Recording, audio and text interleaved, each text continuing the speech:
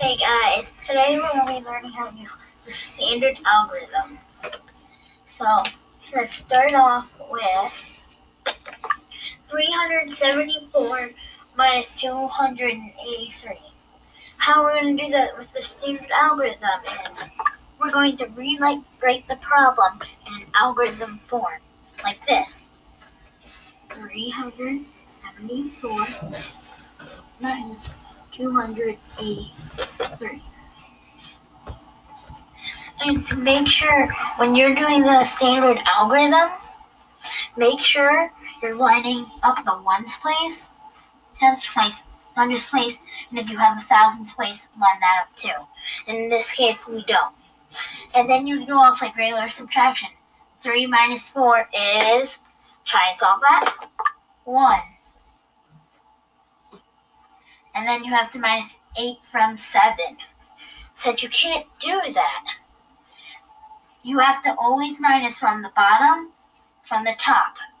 Since we don't have enough, we're going to borrow by crossing that off, and that's now going to become a 2. That's going to become 17. And that will be 9. So we'll put 9 down. And now we're going to subtract 2 from 2, which is 0. But really, you don't really need to put the 0. So then your answer would be 91 for that problem.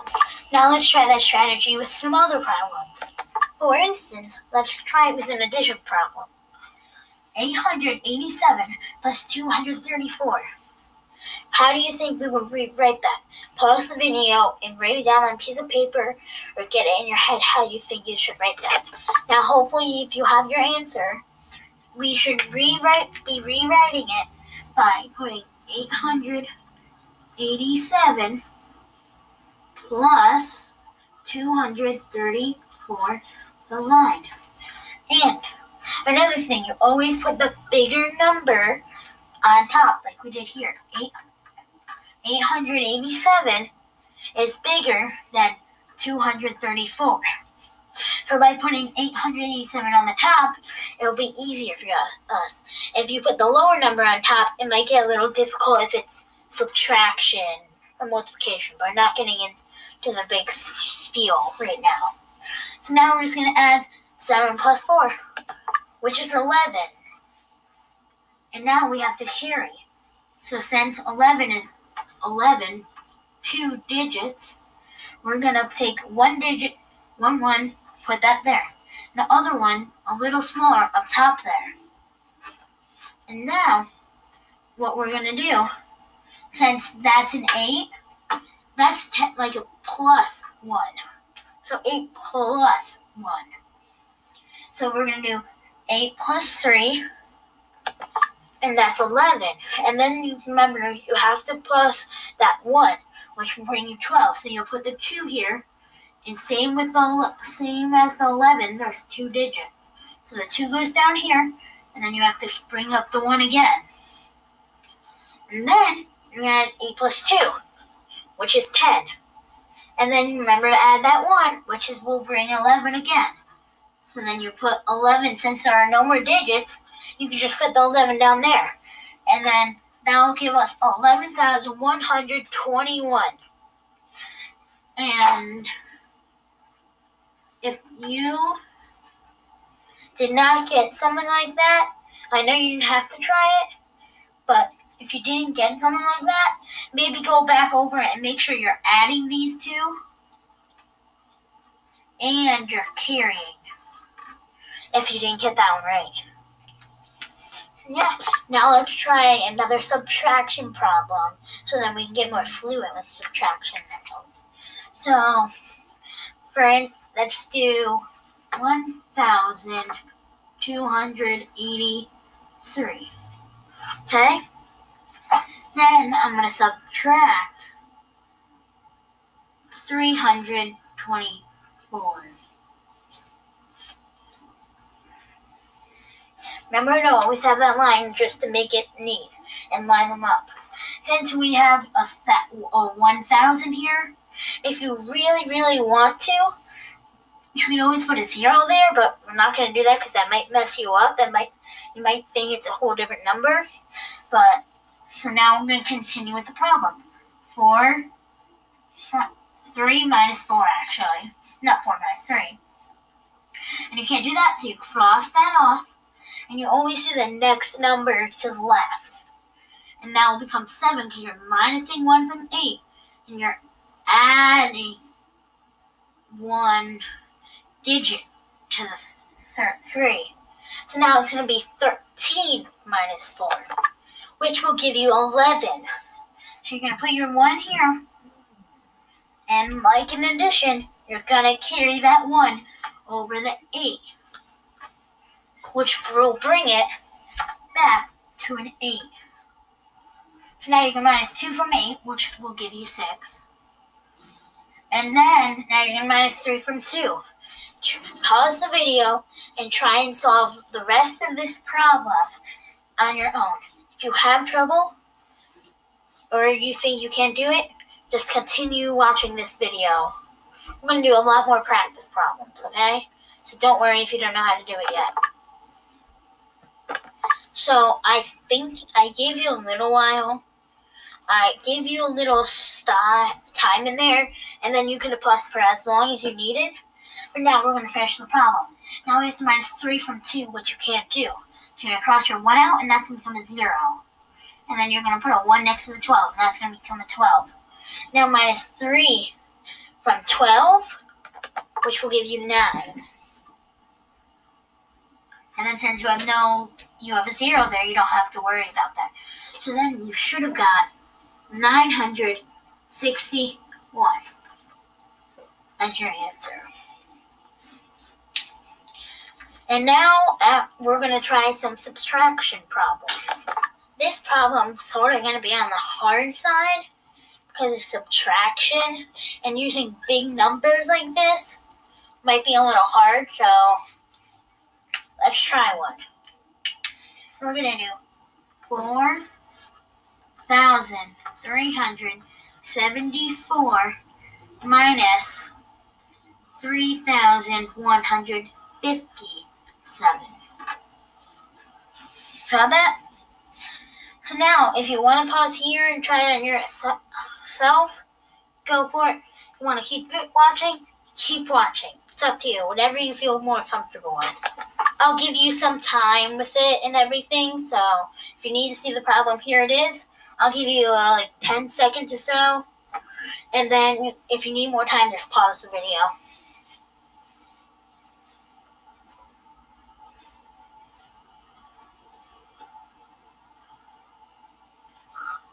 Okay, that should have been about 10 seconds. So now we're going to do 7 minus 4. Actually, I just messed up. You're going to want to do 4 minus 7. So, guess what we do next? Borrow, maybe? It will be, we're going to borrow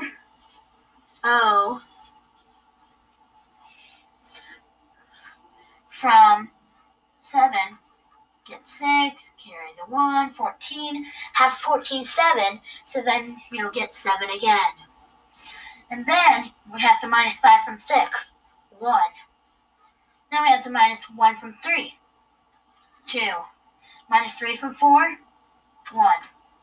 Gives you 1,217. And then say this was a word problem or something, and you want to figure out how many like say Gio had $4,374, and he just spent $3,157 on a new gaming console. How much money does he have left? You would put a money sign after that if it's a word problem. We're going to try some addition and subtraction word problems, and then I'm going to give you a whole bunch of practice problems just to work on, or try and figure them out, and then we're going to figure them out together, and that'll be it. Okay, for our first word problem, we're going to do this one. Kyle had $35,734. He got $37,145 for his birthday and Christmas. How much money does he have left? Well, to look at this, we're going to probably try and find and highlight our key numbers. And that would be $35,734 and $37,143. But be careful. Don't let any of the other words throw you off. See, like, because he had that, and then he got for his birthday and Christmas, those don't matter. It's just what the numbers are what matter in this situation. So, since now we have our numbers, I'm going to take this board down, and I'll come back when I have a clean board. I have it written down already, so I will know the problem if I need to refer to it, but you probably won't need to refer to the problem unless you're having trouble remembering the numbers or it's a very hard problem for you.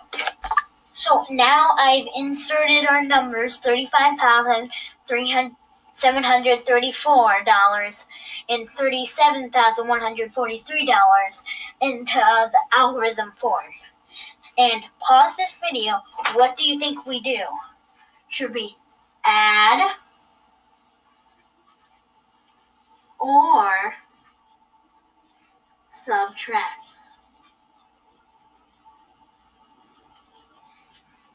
What do you think?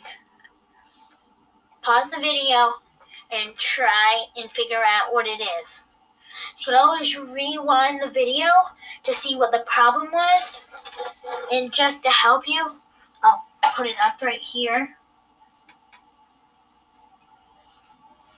Kyle had $35,734. He got $37,143 for his birthday and Christmas. How much money does he have left? So try and figure that out and then come back to this video.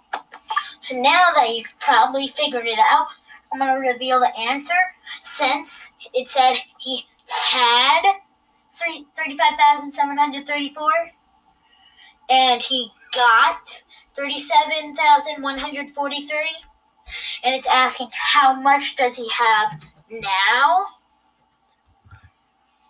So what you would do is add. And sorry, I miswrote actually the word problem. It's how much money does he have now. Not left, it's now. Sorry about that. But now that we figured that out, let's solve the problem. So now I'm going to add the addition sign, since we've set up that addition.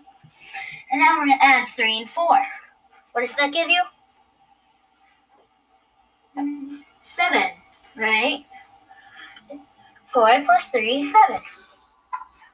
And then 4 plus 3 again is 7. 1 plus 7 is 8. And now you're going to put your comma now, or you don't have to put that comma. But if you do now, it'll maybe like bring it down. That's like how I think of it. But I normally don't do that yet. I normally do 7 plus 5 and 3 plus 3 first, before I add the comma to get my final product, or my sum. So now I'm going to add 5 plus 7, which will give you 12, and your 2, you have to carry your 1 up top there. Now 3 plus 3 is 6, plus your 1 is 7. So that would be $72,877. And I didn't show you the second part, but there's a second part to the problem. I'll put it up in a second. Okay, let's start. So here is part 2. Sorry if you can't see my face that much, but here's this.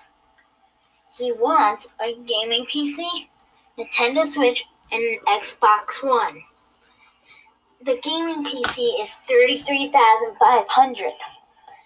The Nintendo Switch is $53,487. The Xbox Series 1 is $27,371. The tax for the gaming PC is $10. The tax for the Nintendo Switch is $8.57. The tax for the Xbox One is $7.30. And it gave us the before, like the sub price, or the subtotal, $33,500. That's before tax. $53,487 before tax.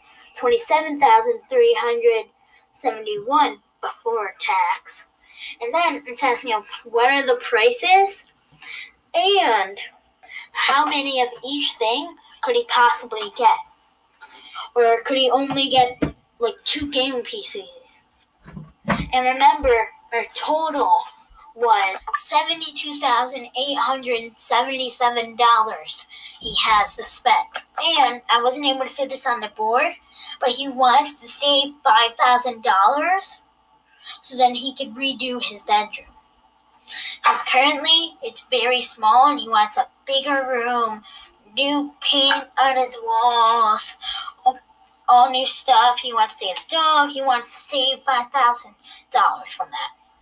So, remembering that he has to leave $5,000 off, then what I would do, so then I know how much money I have to spend, I would take $5,000 away from $72,877, so I know the exact amount. I know you probably don't need to do the algorithm for this, but let's just do it anyway, so then it's most exact. And minus 0 from 7, 7. Minus 0 from 7, 7. Minus 0 from 8, 8. With the thing. Minus 5 from 2, cross out the 7, give you a 6, carry the 1, that's a 12. Now it would be 7. 67,877 is what you'll get. So that's how much he has to spend. Just from my estimate, I think if he really wants a gaming PC, I don't know if this is true, you might want to check yourself. He can get 2 gaming PCs for roughly around like $66,000. Roughly, and he has $67,000 to spend still. But again, that's his without tax. So with adding tax and everything, that's at least another $20 in there. So if you want to try and figure some of this out on your own, I'm going to start doing the work up here. And yeah, if you need help, I'll put some help links in the description. So more videos, not by me though. Maybe they will explain it better to you. So I'm going to start writing board. You can get to work, and I'll come back when I'm done. And he only wants to get 1. Like, he wants to get 2 gaming PCs. I'm sorry I didn't tell you that, but he only wants to get, like, 2 gaming PCs. He doesn't want to get, like, 2 gaming PCs, an Xbox, and a Nintendo Switch. He only wants to get 1 of those. And I'm back. So you might not be able to see it that well, but I set it up all in the graph. The spending amount that I'm able to spend is $67,877 at the bottom, as you can see. Then, for gaming PC, I decided I would start off with 2, but I did $33,500 plus $33,500, get $67,000. Okay, and that's before tax. And tax for 2 things will be $20. So I added $20, it will give me $67,020. So then I can get 2 gaming PCs without going over.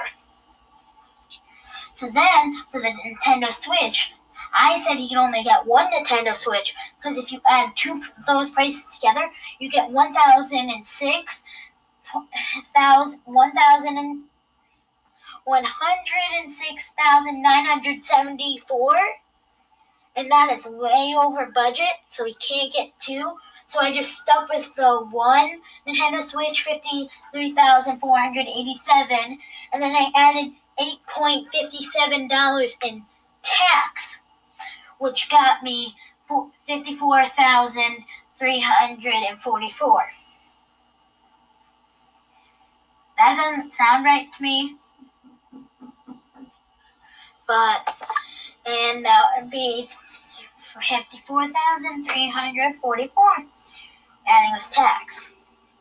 So you only get one Nintendo Switch, but he will have leftover money. So at the end, he just gets another, I don't know, like, if there's 7,000. Sorry if I confuse you with my math. This is just how I do it in my head. So he has another 13,000 added to that 5,000. That'll give him an $18,000 to do his room. And by the way, these numbers are not realistic, because there's no way he could have got like $37,000 for his birthday or whatever. There's no way. And then for the Xbox, I decided to do 2 because it sounded like a low number, like 33. So I did 27,371 plus 27,371, which got 54,742, under budget still. And then I added the $15 tax, because $730 is the tax for one, and the $730 plus $730, $7.37.30, if you don't know what I mean by $730, will give you $15. So then, with $15, I add $15, which got me $56,242. I'm still under, but I don't think I can add a third one there. So, and he can either have 2 Xboxes, a Nintendo Switch, or 2 gaming PCs. And he's not greedy, so if he gets 2 gaming PCs, he'll probably give one to his friend, Collin or something. Like, I don't know. You never know. Now, for our last few minutes or so, I'm going to put up a bunch of practice problems. And then, well, first of all, we want to see how much he has left over, actually. So let's do the subtraction. So, which one should we do? Since we have 3 different ones, I think I'm going to go with the highest priced one. Yeah, I think I'm going to go with the highest price, so I'm not going to worry about the Xbox or gaming PCs right now, but you guys can do that. You guys can always do that one, or you can do the Xbox. I don't care, just for my instance right now, I'm going to show you how to do the gaming PC since it's very close to his budget, so yeah. So I've rewrote it on this board. It's 67,877, which is budget.